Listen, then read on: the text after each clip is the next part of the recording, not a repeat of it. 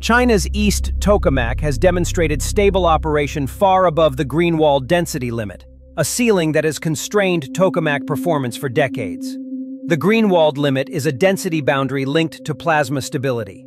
In most tokamaks, pushing beyond it increases the risk of instability, collapse, and disruptive events that can threaten the machine.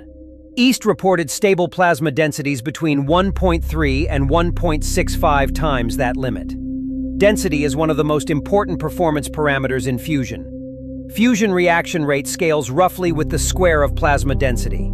A 30% increase in density can correspond to roughly a 70% rise in reaction rate potential.